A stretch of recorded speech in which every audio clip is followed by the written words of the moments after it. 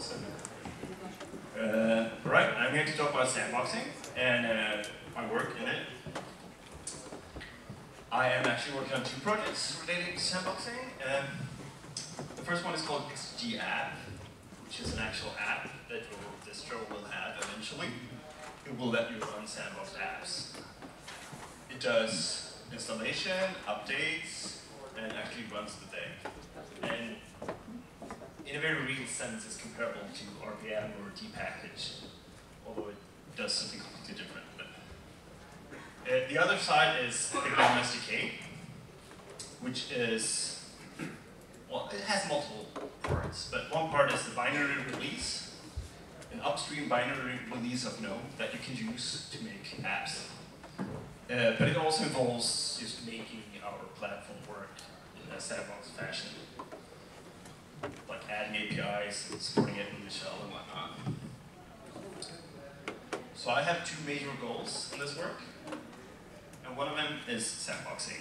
And sandboxing is, on a high level, very obvious. You want the app to be able to do less, and in particular, not do bad things, whatever that means. But I also want to revolutionize deployment and distribution of desktop apps on Linux. So I want upstream to be able to do a binary release of their thing, and immediately everyone on every distro and every version of every distro should be able to use it. And if it's shit, they should be able to delete it, and it should not have messed with your system.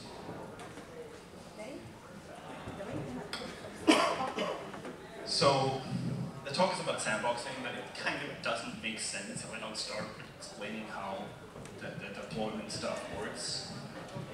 The distribution side, we're using something called OS3, which perhaps more people are aware of. It's a Git-like system for large trees of operating system binaries. It's usually used for full operating systems. In fact, the GNOME continuous system uses it for testing. But we use it for the apps. You don't actually have to know much about it, but in the end, an installed app is a checkout of an OS3 repository into a regular directory of files. So here's an example minimal application. It's just a hello world thing. So it's a directory with a certain structure. There's a metadata file that has configuration options for the app. There's a bunch of files that are the thing your app will require at runtime. So here we see a binary, some bundled libraries, and some text, some data that your app will require at runtime. There's also a separate directory called export, and everything that goes in there is exported to the system when the app is installed. So these 3 examples are typical things you see exports. There's the desktop file and the icon, so that you can show your installed app in the shell and whatnot. And then there's the debug service file, so that you can implement services, which is particularly important as we're moving towards debug activated desktop files. You could conceivably have other things here, like a GNOME shell search provider thing, similar things. Basically, this gets exported, and then we have the XDG directory thing pointing to this directory. So everything should pick it up by default. Here's an example minimal metadata file. It has a name, and the name is actually we call it the app ID. It's the same as the name of the desktop file. It's the name, same as the dbus name, and it's the same as the actual application name. And command is what we run when we start the app. And the runtime is kind of a dependency on something that the app needs to run. And here's a minimal runtime that are very similar to an app. This one is super minimal, has the shell and libc and the dynamic linker. A more standard runtime would have a lot of libraries in there. X libraries, dbus, a bunch of standard stuff. And also probably shared data, like themes and icons and fonts. Things that you expect everyone using this runtime, or mostly everyone, to use. It's very similar, it doesn't have the exports because you can't run it. So here's the command to run this and install it. At some point you define the remote as some URL to your repository, and then you can install runtime, install app, and then you just run it, and magic happens. It printed hello world. Could you imagine that? So under the covers, we're using something called file system namespaces. And they're kind of weird and new, but I like to describe them in terms of root. A lot more people are aware of what a root is. Take like a subdirectory or a mount or something and you root into it, pretending that the root is actually in this subdirectory. File system namespaces are very similar, except instead of a subtree, you get your own tree. So you can completely define how the file system looks inside your app. And we do this, and then we put the runtime files in /user, and your app files in /app. And then there's this bunch of scaffolding to make things work. It's not very interesting, it just needs to be there.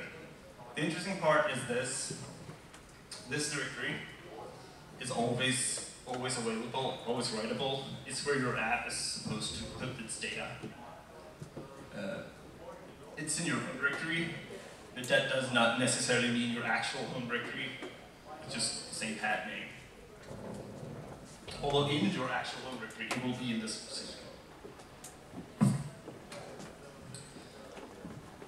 I'd like to talk a bit about runtimes because people have all these expectations. Something is called dependency, people get confused, think it's packages. A runtime is really no different from an app. It's just a split. The files could as well be in the app itself.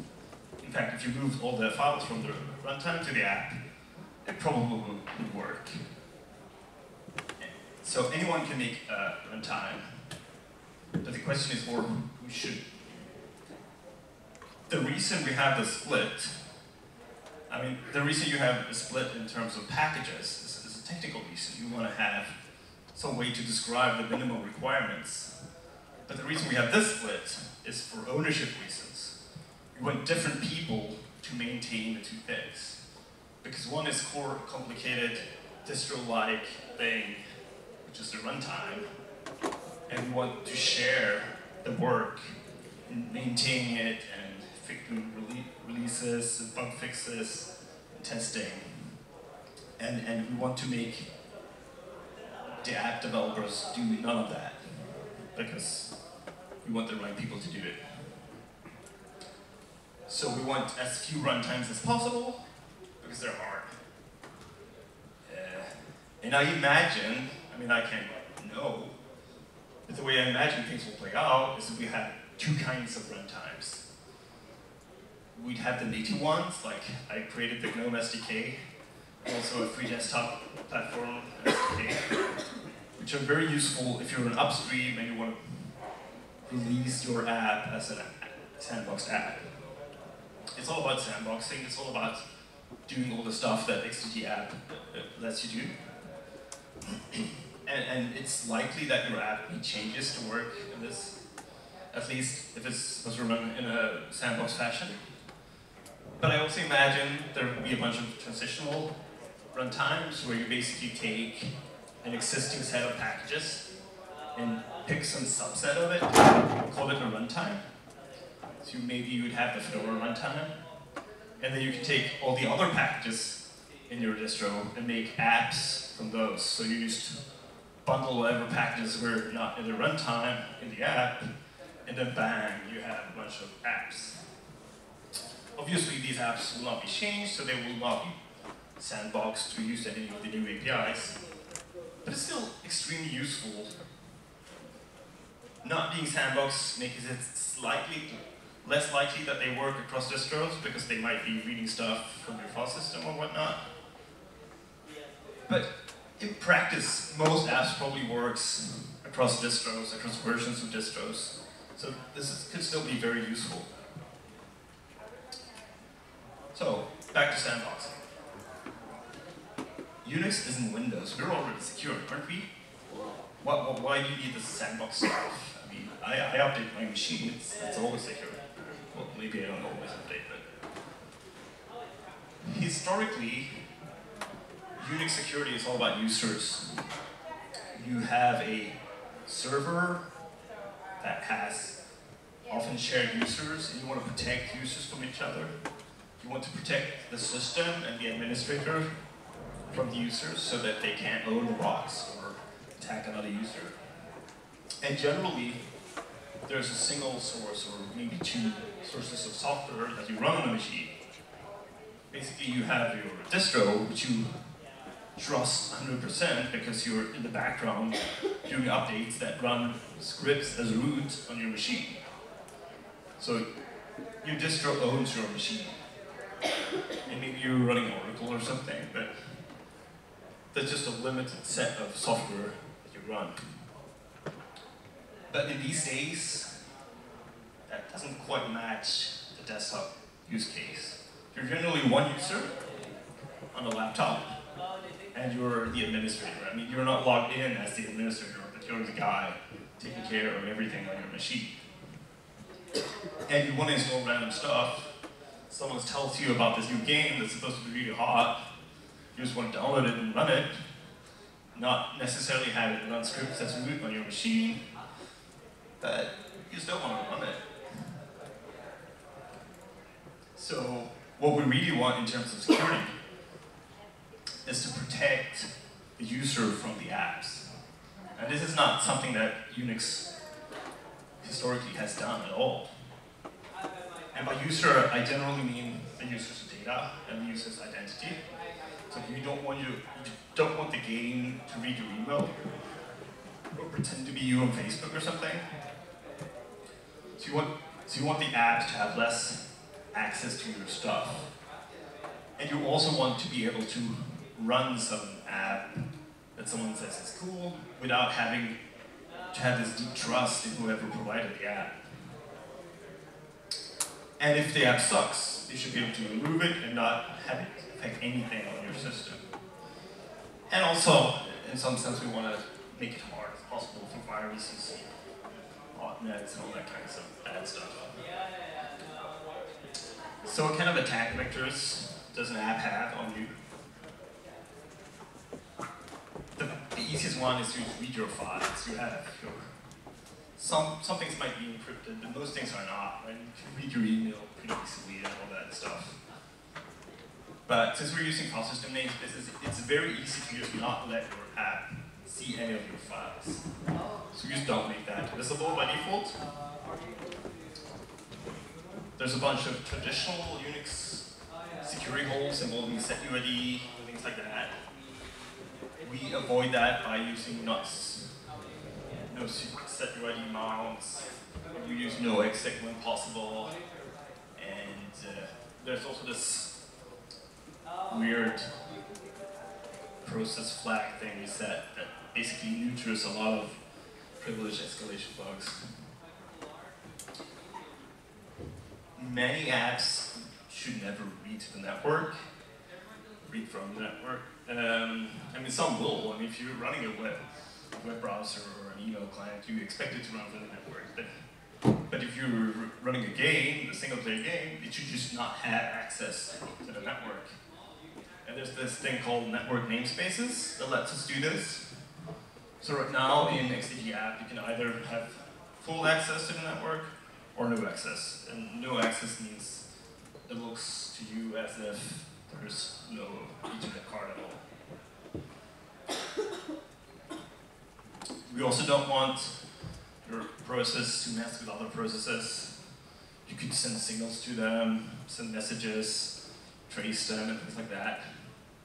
So there's something called PID namespaces, where we pretend as if your processes are the only ones visible in the system. You can't even see any of the app. You can't even see like host stuff like the real init or anything like that. There's also an IPC namespaces that give you a your own copy of all that's global in IPC, your own set of shared memory names and things like that. We also use C groups to group things, so we can limit like their memory and other processes and things like that. Also, it's very useful to give you an identifier for a process. So we give the C group a name that you can map back to the app name. And we use something called user namespaces to basically map every user but yourself to nobody. So if only your user is visible, you don't even know about other users available in the system. We expose very little hardware because that's generally attackable. If you have a hardware attack, either you can use it to get to the kernel, or you can like spy on you with your webcam or things that are generally bad. So the device nodes we have are minimal. We have device dev null, dev zero, but none of the actual hardware devices. We have a read-only sys and a limited proc that you can't tweak any of the knobs that are global. It's still possible to attack the kernel though, because the kernel is shared, has a shared syscall API with everything in the system. So if there's some kind of exploit in your kernel, it's probably possible to use that to get out of the sandbox. This is a very hard problem to solve. We're using something called seccomp, which let us filter out certain syscalls. So for instance, we limit use of socket types. So you can't use Apple Talk or any other weird things that are there. So if there's any bugs in those, at least we filter that out. But if there's a general kernel bug, then we just host. So it's actually very easy to set up a sandbox. The hard part is doing something in the sandbox, right? So you can compute and print results. That's not very useful. So we need to have a way to shoot holes in the sandbox. But it has to be the right holes. We can't just have random holes in it. So there's a way in XDG app for apps to request a less harsh sandbox. And right now, apps always get what they want. But the idea is that you have some kind of UI when you install this app wants full network access. Are you okay with that? And then you could either not install the thing or override its requirements. So we have the network namespaces that lets you give you network access. You have to opt in to have network access. You can opt in to have IPC, not have IPC namespaces, because that will allow you to use X shared memory, for instance, which is kind of useful for performance reasons. You can opt in to have the DRI device nodes. Those are supposedly safe, but who knows, it's hardware tricky to make sure that drivers are safe. You can opt in to have file access to your files. All of them, or just the directory, or just your home directory, or just your documents or your music files, things like that. And there's also a bunch of built-in services that we are able to grant access to. The first one is X11. So X11 has this socket inside 10, which is how you connect to it. So all we do is bind mount that socket into Sandbox, and now you can talk to the X server, and then you can do anything, because X is horribly insecure. I have this example here. I don't know if anyone can guess what it does. I can demo it. Does this thing also work? Yeah. Yes.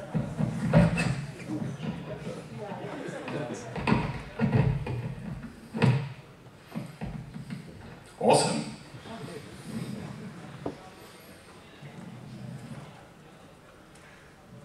So I can run this, and it types evil. Oh, no.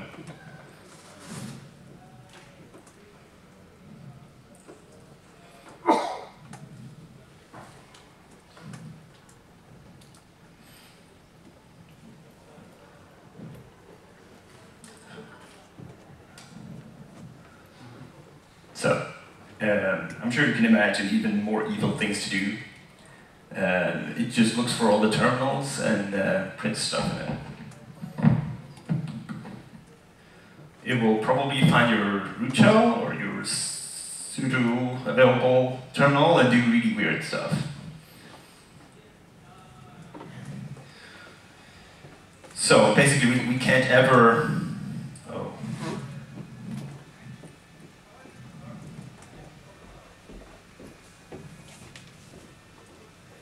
We can't ever use X and pretend to be sandboxed. But it's very useful because basically all desktop apps on Linux use X. But we have this new thing, Wayland. It's very similar. That's a single socket file you mount into the sandbox. It's in a more modern location in /run.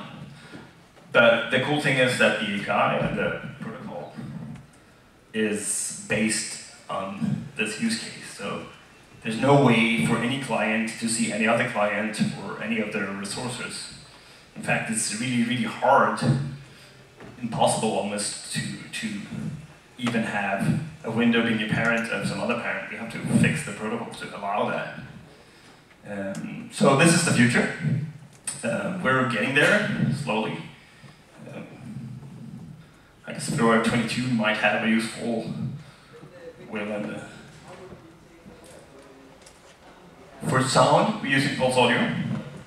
It's very similar. There's a socket you mount. You can connect to it, and then you can play sounds.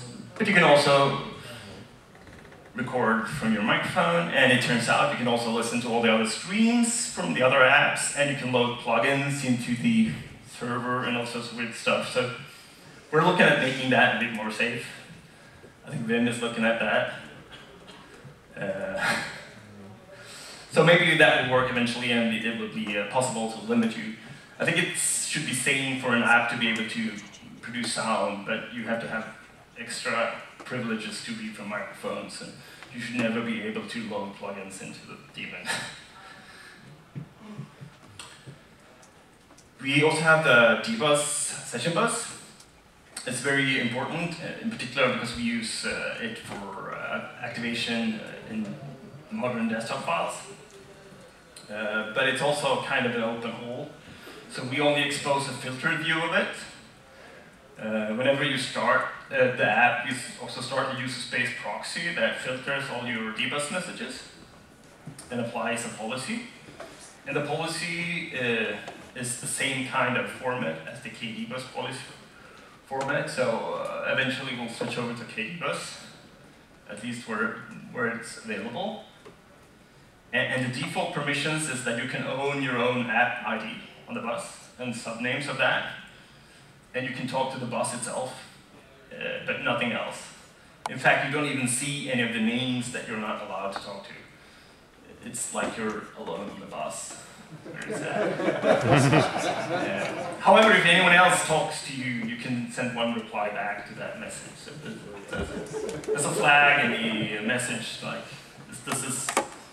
is this supposed to have a reply? And if it's that set, you're allowed to send that. Optionally, you can ask for full access if you're just wanting to run some non-sandbox app. And the same with the system bus. We don't actually filter that because I don't think it's highly useful for desktop apps. It's mostly useful for the shell itself and the desktop. But we have an opt-in for that. You also probably want to have access to webcams and video streams. There's this new project that Vim is working on, Pinos. Another all similar to Penis. It's similar to Pulse Audio, but it's for video. Actually, it has some audio too, because they're often combined. I don't have this integrated in the XDG app yet, but I want to add that so that you can basically allow you some access to a specific webcam or something like that. So in this kind of setup, what would a good proper sandbox app look like? You probably still don't want it to read your files, because that's like this major open hole. So you still have your per app writable directory, You have Wayland access to do graphical output and user input, and Pulse Audio sound output support. And you have a tightly filtered session bus access, and possibly network access depending on what kind of app you are. Still kind of hard to do anything. I can imagine writing a game on that kind of setup, but not read desktop app. So at the Hackfest, developer experience Hackfest a couple of years ago, we came up with the idea of a portal. And portal is not super well defined. It's a name for a design where you have a service that extends what a sandbox can do in a safe fashion. So you have something running in the session, or at least in some level of higher privileges that has access to something that sandbox apps don't. And then you have a protocol to talk to it, usually dbus, but it could be really anything. And the way you make it safe, I mean, exactly what safe means is kind of up in the air. I mean, is it safe to allow an app to draw on your screen? Depends on what you declare to be safe, but someone has to decide what is safe and make sure that your portals are safe. And one way to do this is to have them all be interactive. Like if you have an API that's like, I want the user to select the file. And then outside of your sandbox with zero control from the app, you have a full file selection dialog, and you can see all your files, and you can pick your file, and then at the end, you just send the data back to the app. Then you have a system where the app cannot misuse it to read random files, because that would show up random file selector in the middle of nothing, and you would just cancel it, or not select your important files anyway. And at the same time, if you do expect it to show up because you clicked open in your app, then the fact that you select this file is probably some kind of implicit grant of access to that file. So you're using the interactive portion as a way to avoid having to, ahead of time, declare what's safe or not. And the other way to do safety is to actually have the user declare ahead of time what each app is supposed to be allowed to do. And then we have the portal actually check the calling app. Is this app okay doing this? And in fact, Wayland is a portal. I mean, it was designed prior to this, but it's clearly designed from all these kinds of rules. It's safe to expose to any, as long as you consider it safe to be able to map windows, it's safe for a sandbox fashion. And Pinos and Pulse Audio is also safe, and we make them safe. But we also have XG app specific portals, and I think the most cool one is the document portal that I landed some initial work on recently. It's a way for your app to get access to files that are outside your sandbox. So basically, something on the outside of your sandbox uses this API, and it creates a document handle for a URI, and then it grants that document handle access to, grants an app access to that, so you can do, Evins is allowed to read and write this file. And then, by the magic of Fuse, that particular file and nothing else is available inside the Sandbox app. So there's a Fuse file system mounted in this directory, so run directory, and this is the handle of the document, and that's the path name, or the base name of the file. So using this, you can then update the file, read the file, and delete it if you have permissions. And it's not just a mapping of the file, it's actually an API that's safe in the sense that writes to this file will not be visible until you have to close the file, basically. So you can do atomic replace, and whatever you write will not be visible outside your sandbox until you're fully finished with that app, or with that file. So you can, for instance, do partial updates and keep a file descriptor open while some other app is reading it. You can do atomic replaces and read a file. And then we have the content chooser portal, which is similar to what I talked about before, except the idea is that it has a wider sources of content than just files. I mean, you could potentially show you a webcam UI that lets you take a photo, or it could embed your photo library from some app and let you pick a photo simply. And then this all runs outside the app, and at the end we produce use the document portals to create a document for it, and we pass the handle back to the app. And that way it can load it, and it's basically safe for the same reason the file selector was safe. And I have like an example here. So this is a Sandbox version of events, where I replace the open call to just call the portal.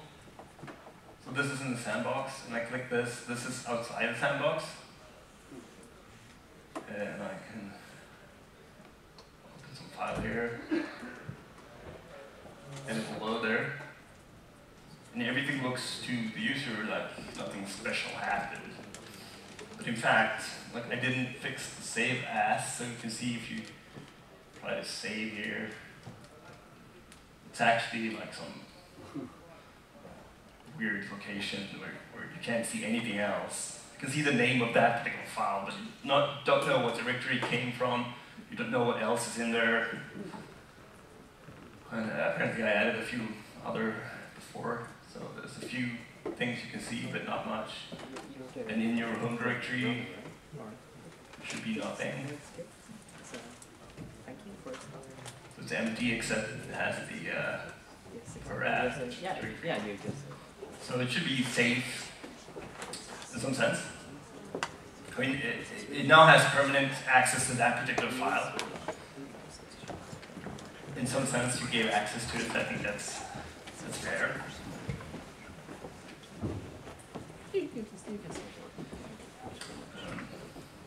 Oh. Yeah, so it's easy to imagine other kinds of portals we have. One common one is the sharing portal, where you select some content and you share it, similar to what we do on Android and iOS. It will show you something that lets you pick. Do you want to share it on Twitter? Do you want to send it in an email or open with another app or things like that? And there's also like low-level stuff.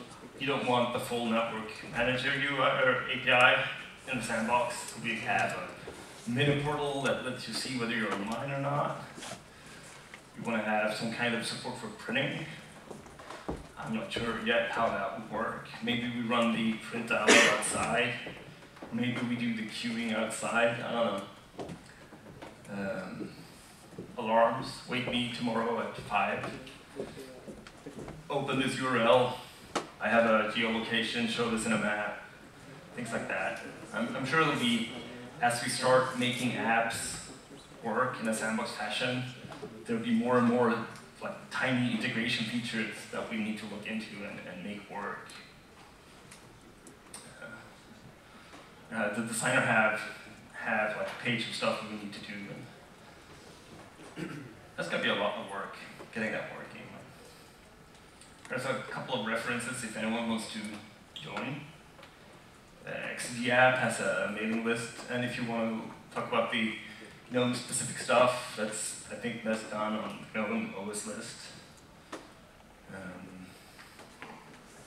XDG apps on free desktop, the GNOME SDK stuff is on GNOME. That's like the main web page right now. You can find everything from there. I guess that we should move that to somewhere else sometime. I guess that was all.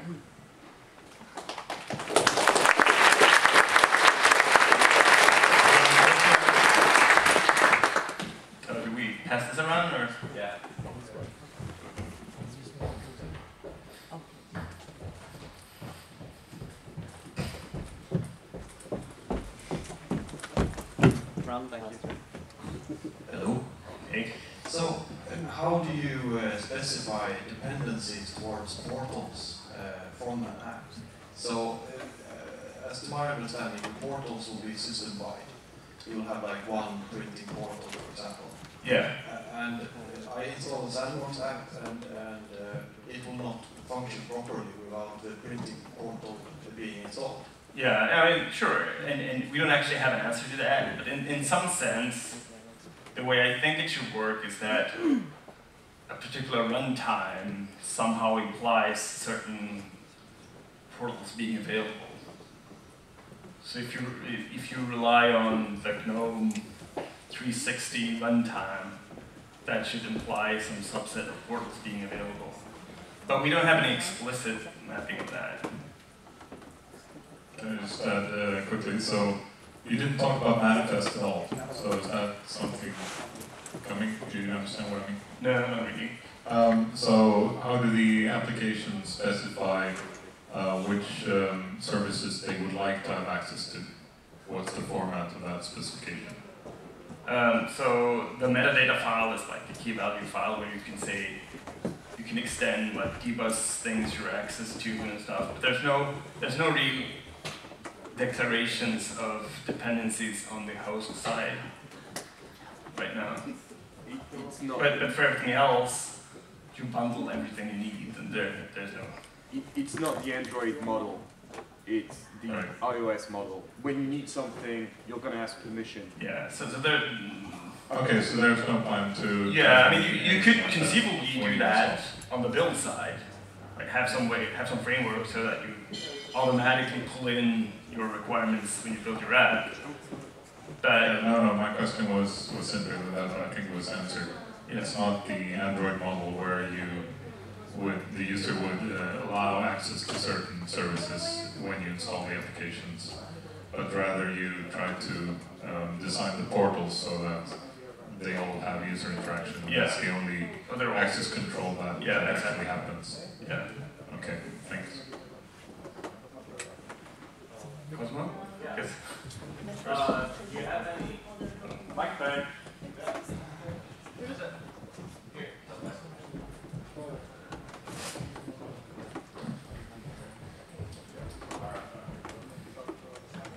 Do you have any idea about how the UI for things like Portal will look like at the end? Because right now, like, you kind of like open a file chooser, it's not like transient to the window because it's in a different process. How would that work with Wayland? I actually have a thread open on the Wayland list for the particular case where you have one to make a process, or a different process transient to, or actually some other client transient to a window. And we're looking at extending Wayland to allow that basically. Yeah, But for the UI, we don't really have a design. I guess more generally, like when you use like iOS, I feel that those dialogues are OS dialogues. Like you can see that they're not part of the app. So there's kind of like a fundamental, like a philosophical distinction, if you want. Yeah, I don't think we want that though, because that's very like you're only running a single app kind of thing. It's not your traditional desktop where you have multiple windows open and they all run in parallel. I don't know. Ask Alan. Yeah, we have a fight tomorrow at dawn.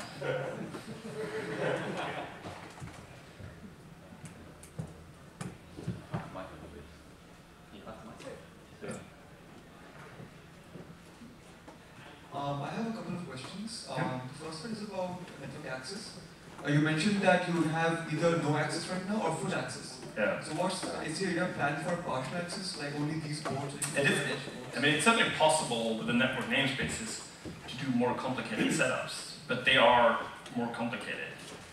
You certainly have to have a firewall that interacts with a system firewall, and you have to have routing, and it becomes disconnected from the host network status so that you think you're always online because your local link is always online. So I don't have any good answers. I wish there were a better way to do it, but I think right now practically, that's the only sane thing we can do. My second question is, when you're talking about access to files through portals, you mentioned it done through Fuse. So how does that work exactly? Do you write to a separate file and do an atomic name, or like, because I'm wondering, because some applications require, say, a mapping of files or write large files in multimedia applications? Yeah, so it's a Fuse file system. It does allow you to write a file next to it and then do atomic replace, or you can open a file, truncate it, and write. But you can't do in-place writes without a truncate. Right, so I'm thinking like, browsers and a lot of applications use SQLite, for instance. SQLite requires special access to the file. You can't do an atomic rename, etc. Sure. But the idea is that the document portal is for documents. Yeah. Like your internal SQLite database would not be a document. It would be stored in your per app writable storage as any regular file. Yeah, I think there was one I asked before.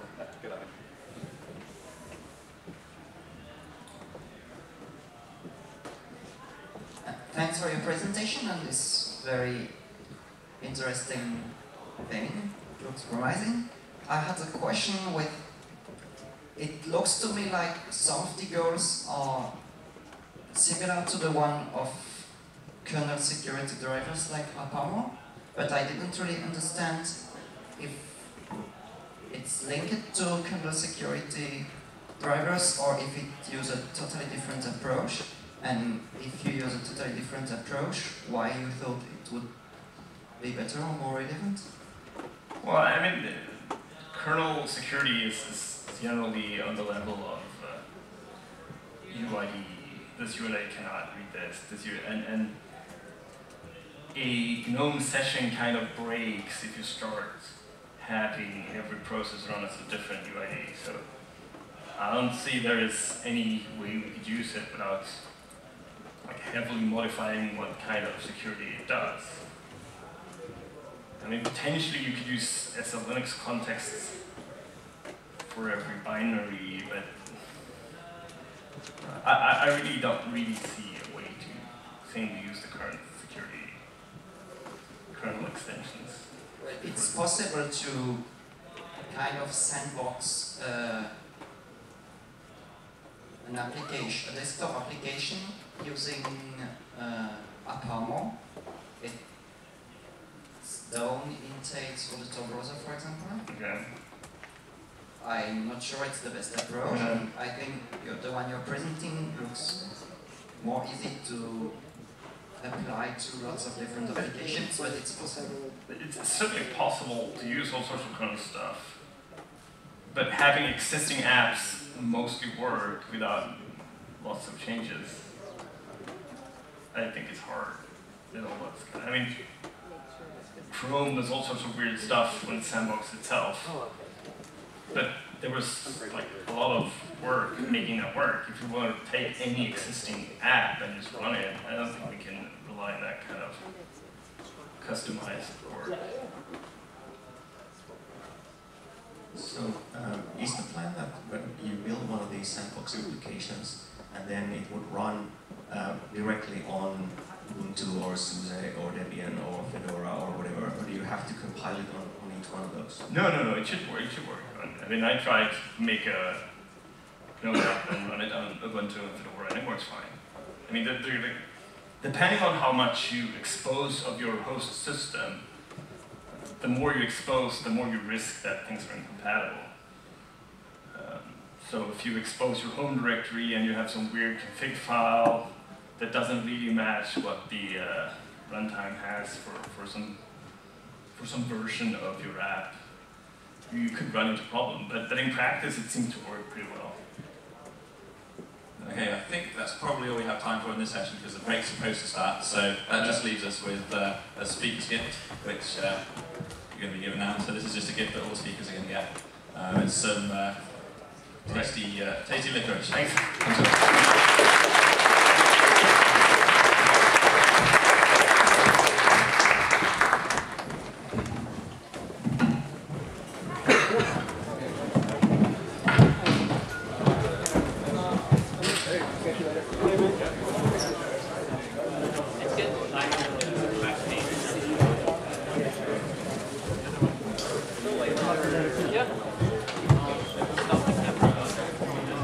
I think he's taking care of the guy in the white shirt.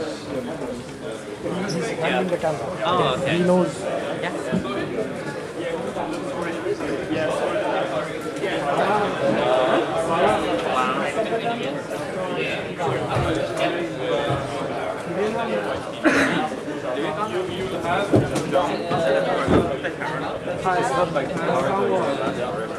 No, but we have new cards now.